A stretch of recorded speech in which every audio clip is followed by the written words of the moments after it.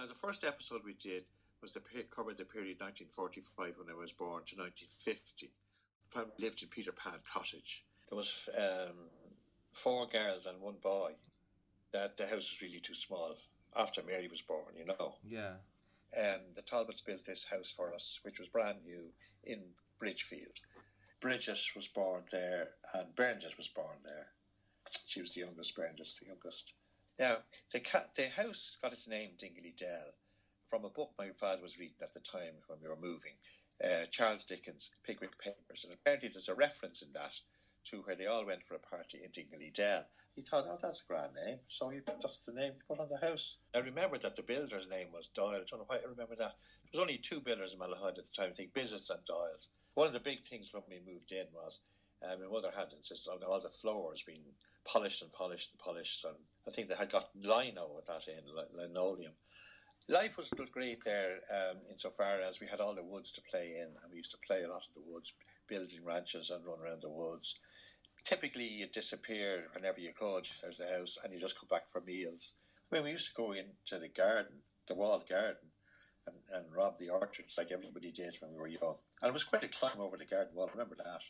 And I can't remember whether the apples were any good or not, but we used to do it anyway. It was just something to do. It was a sort of then cowboys and Indians, of course. Cowboys and Indians was the big thing in the 50s. That's what people played, you know, the Wild West.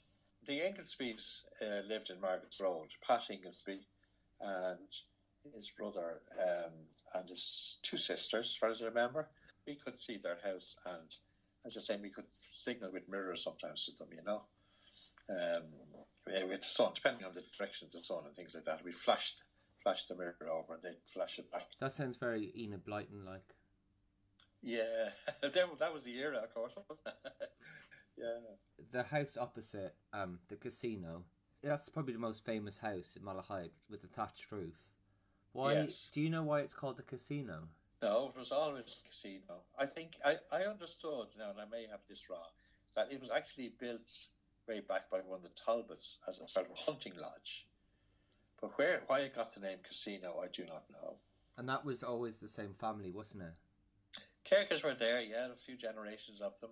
And in fact, they were very kind people. They were Quakers and very kind people. And they used to keep an eye on my mother, and they call up now and again just to see she was okay. But yeah, they were very, very nice people. So when you were growing up, the 2 donkeys were always there? Yeah, they were hardly the same ones, but I don't suppose they were. But there was always a salt and pepper there, yes. And a cow? Yes. And I forget the name of the man who's lived down the village. He used to come up and look after the cow and milk the cow. The cow could be called Butter.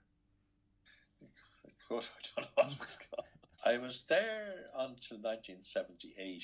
I bought a house over in Sonesta and I moved out. My father died in 1972. He was only 63. He died of lung cancer. So from then on, which was 1972 until 1994, that was 22 years my mother lived there as a widow until she died.